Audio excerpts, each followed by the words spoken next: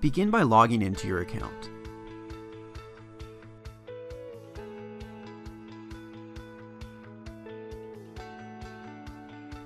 On the main dashboard screen, select DNS, then Manage DNS.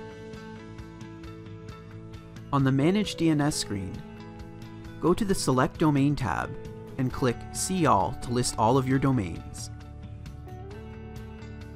Select the domain name for which you wish to add the CAA record.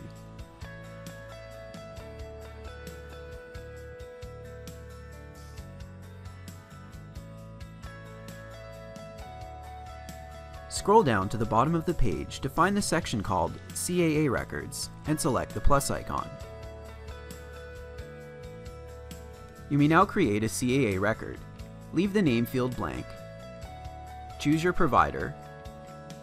This will auto-populate the type and value. Leave the final two fields default and submit. If you're done, close. If you need to add a different CAA record, just repeat the same procedure.